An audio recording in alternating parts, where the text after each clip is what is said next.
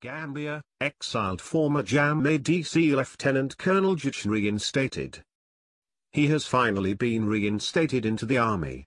He used to be dictator Jammeh's aide-de-camp, ADC, and was forced into exile in neighboring Senegal. Lieutenant Colonel Abdoulaye Jatta is now back to work.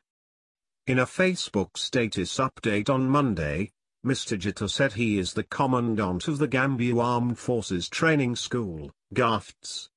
This followed months of waiting to be reinstated into the army.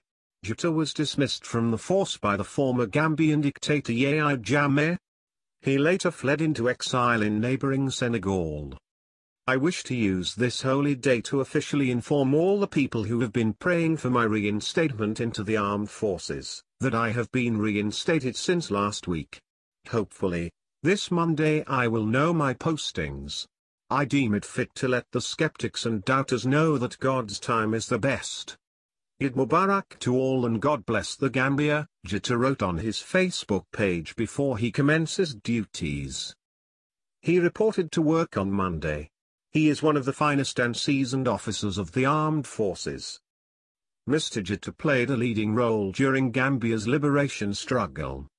He attended protest marches, and helped Gambians fleeing from the hands of the dictator.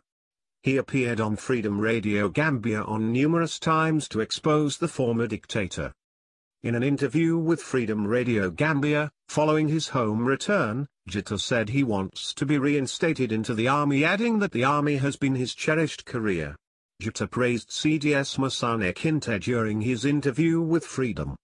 He said Kinte is a career officer, who treats all personnel of the Gambia Armed Forces equally irrespective of one's tribe, background or gender.